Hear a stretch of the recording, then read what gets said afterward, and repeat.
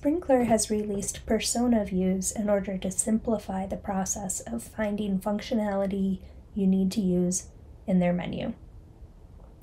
To access these persona views, click New Page, and then click the appropriate persona app along the top.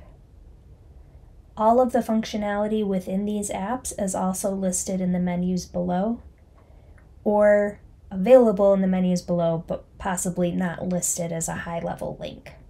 You can find those functions through search as well.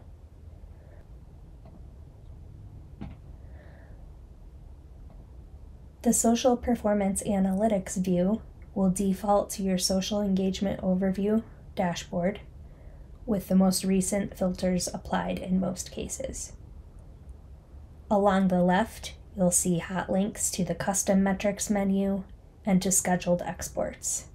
You can also click the Overview button to take you back to your home page. The Community Management app defaults to your engagement dashboard. You can access other engagement dashboards through the dropdown, and on the left you can get a quick link to reporting dashboards or to your Home tab. The Social Planning and Publishing app will default to the editorial calendar.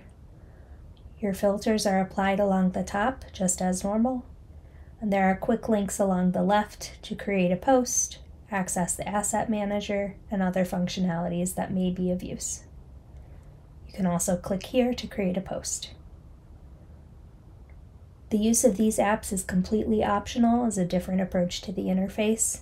It's up to you which method you prefer to access the different functionalities within Sprinklr.